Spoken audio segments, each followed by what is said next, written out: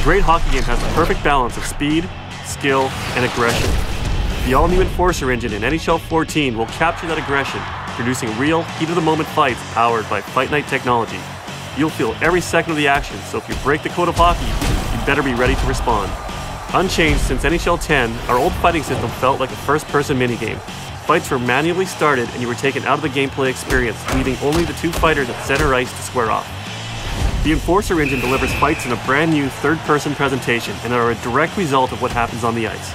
Watch here as Bruins defenseman Andrew Ference lays out Flyers superstar Claude Giroux after the whistle. The AI responds to the hit and Braden Coburn goes after Ference to settle the score.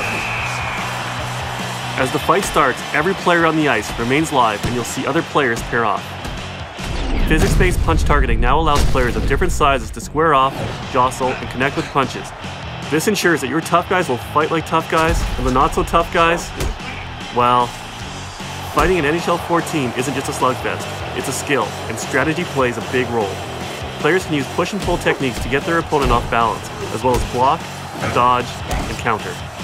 Every action has a reaction, and timing is key. Fights can be won many ways and doesn't require you to simply wear down your opponent with just punches. Make sure not to leave yourself vulnerable though, or the fight may come to an end quickly, and not in your favor. You'll also see real-time facial damage where bruising and black eyes will remain throughout the entire game so you can sport that shiner with pride. Delivered in an action-packed third-person presentation and powered by Fight Night technology, the all-new Enforcer engine offers the most authentic and exhilarating hockey fighting experience ever.